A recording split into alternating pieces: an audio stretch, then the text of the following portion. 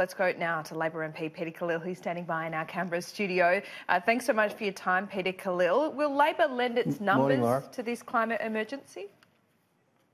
Well, it's a motion, and I haven't seen the wording of that motion, that text, and we'll, as with every motion and bill and so forth that goes through the parliament, we look at the copy and determine the text and determine whether we would support a motion or not. I can tell you this, though, it is a motion. What can be done about climate change is done by governments, and obviously Labor had policies that it took to the last election that if we won and we were government, would have seen $15 billion investment in renewable energy. It would have seen hundreds of millions into recycling. It would have seen a commitment to a 45% reduction in emissions.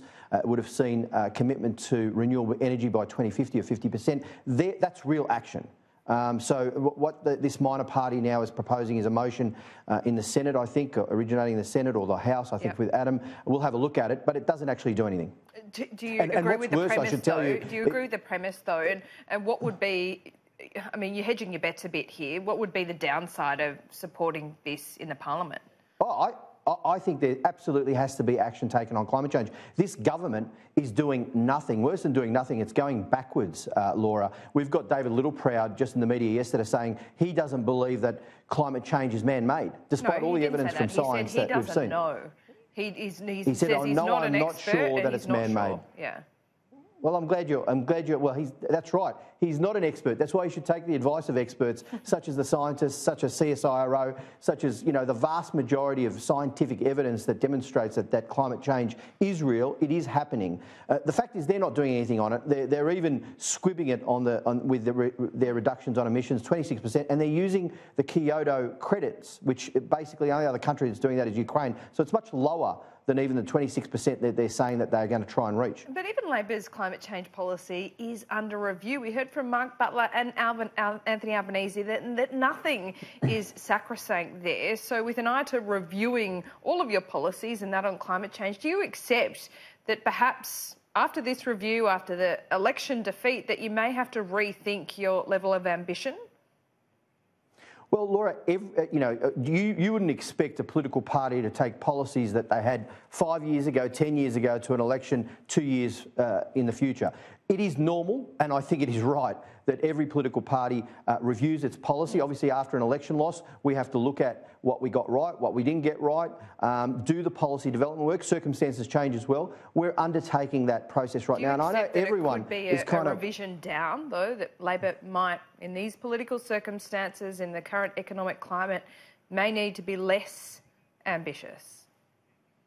Well, I mean, that has to be assessed with respect to the circumstances that we face in the lead up to the next election, what the situation is with the economy, what the situation is with the effects of climate change. All of these things have to be done on an evidence-basis. And I think that's right and proper for us to conduct that policy review. I think it would be really irresponsible if we were to just stick to the same thing that we had years and years ago for 2 years into the future. It's a proper process. And I know everyone wants us to say, what are you doing now? Well, Albo and the leadership have said we are going to do a proper policy review. And I think people and the media particularly need to be a bit more patient so that we can do our work as an opposition. We hold the government to account and we prevent... Now. No, that's... Yeah, I totally accept that. Good. You're going through a review. An election is until 2022. But you sit here with this morning and agree that there is a climate emergency.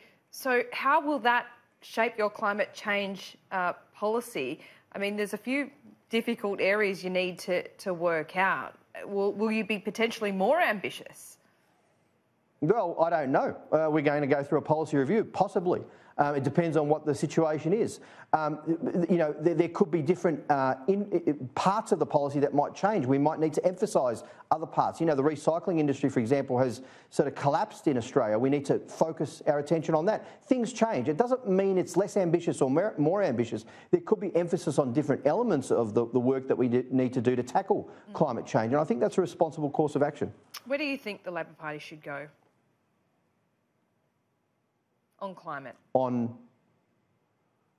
My view is that climate change is real. We need to actually address climate change as best as we can as a government. The community does as well, but obviously the actions of a government have a huge impact on emissions, on the effects of climate change, and that's something that we took to the last election some very good policies, and many of them I think are important in tackling climate change. So I hope that myself and other caucus members, we will be part of that policy review process with respect to these areas.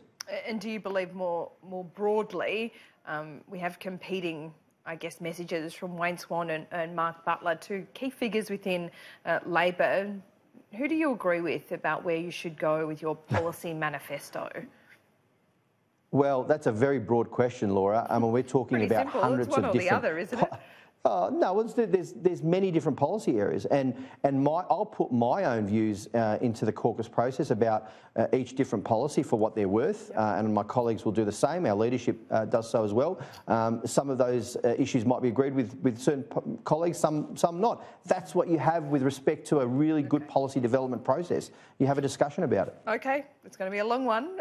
Finally, before I let you go, Gladys Liu, how concerned are you about her links to the Chinese Communist Party?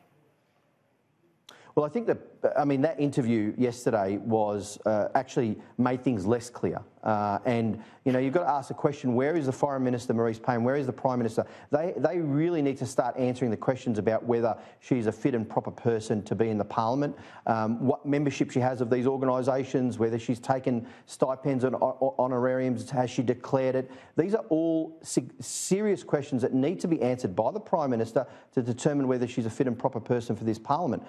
It is very disturbing, and they need to answer those questions.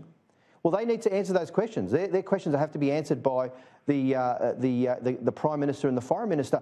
As to what I think, I don't know. I mean, I was watching that like everybody else, thinking, what is going on here? There was really a much more difficult to understand things after the interview than before. It made it less clear, her answers. She denied that $300,000 in donations had to be returned, so that was clearly a problem. She's denied that there were any security risks attached to some of the guests that she'd, put towards donating towards the Liberal Party. So she's got some serious questions to answer. But I think ultimately the Prime Minister and the Foreign Minister need to, answer these questions and make those determinations.